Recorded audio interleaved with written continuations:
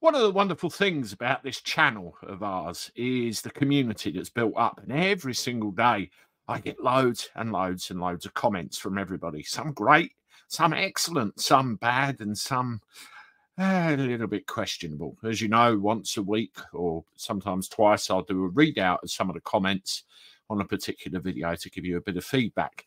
Now, yesterday, I saw a comment which really amused me. It wasn't a troll comment, and it wasn't a good comment. It was somewhere in the middle ground, really, and I wanted to address it because I really did think it was quite funny. I'll pull that up in a minute. The other thing as well I wanted to mention, I put a congratulatory post out to Simon Sideways, where he's reached 100,000 subscribers.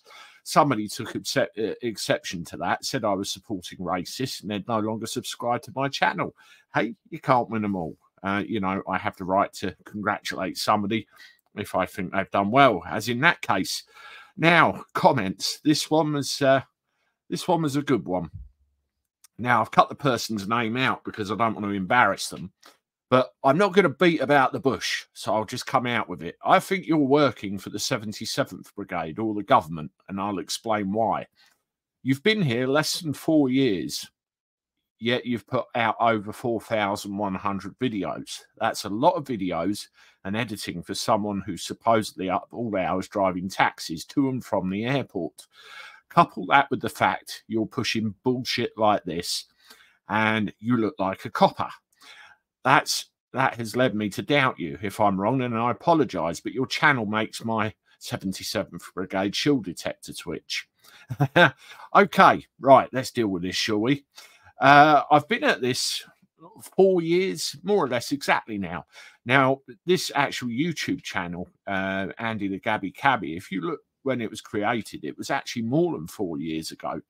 But I started using it in earnest about 4 years ago at the time of lockdown because my taxi business fell on its arse and I didn't have anything else to do. So I started producing what I'm doing. I quickly came to, well, I don't know whether you call it prominence or attention or whatever you want to call it, when I was noticed by another YouTuber who gave me advice on how to start, yada, yada, yada. And what quickly happened after that, I started just churning out content. Didn't know what to do, really. So I started trying to do anything from 8 to 10 videos a day, 7 days a week, like this other YouTuber was, chasing the pound note, the monetization and everything else as you do. So, you know, you take 1 week of videos at 10 a day, that's 70 videos. After a while, I quickly realized, this is too much. This is overkill. I can't. So you have to find a happy medium. So sometimes I go between 3 and 4. And I've stuck to that fairly consistently recently. As for the driving a taxi all hours, the difference between, well, now and back then, I have more drivers who, you know, are with me on a self-employed business, and, you know, we could spread the work out a bit more and made some changes and all that sort of thing. And with videos, what I tend to do is record them in blocks. You know, a little bit behind the scenes there. I record them in blocks. So I will record 4 videos on the platform at a particular point in time. I'll then do all the thumbnails and edit them, and then I'll pre-schedule them to be released.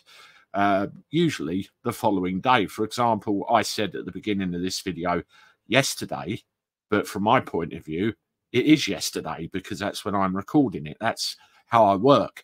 Not sure if you follow that. With trial and error, I found a very nice piece of software in the background which records all the videos for me and enables me to publish them and do other bits and pieces in a very, very efficient way. So a summary of my week, and I may well do, or let's say a day, I may well do a blog on this at some point, just so you can see what I get up to, because people have asked. Generally get up about 7, half 7 in the morning, take my son to school with my wife, walk home.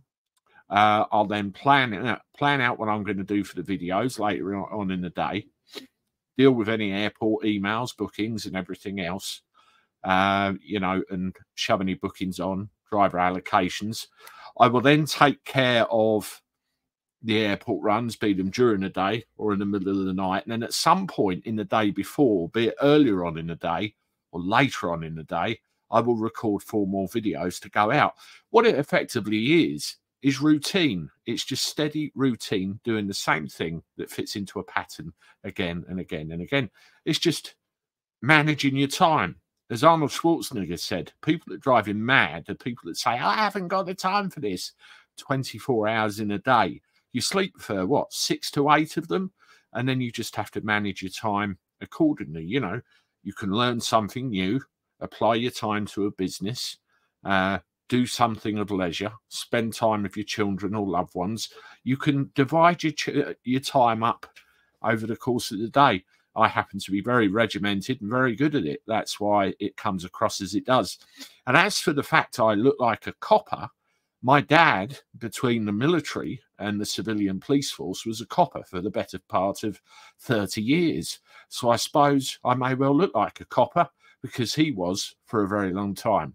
I hope that clears everything up there. Thank you very much for the comment. I just wanted to make a video on it to clear up any misunderstandings. As I say, I may do a vlog on it at some point. You never know.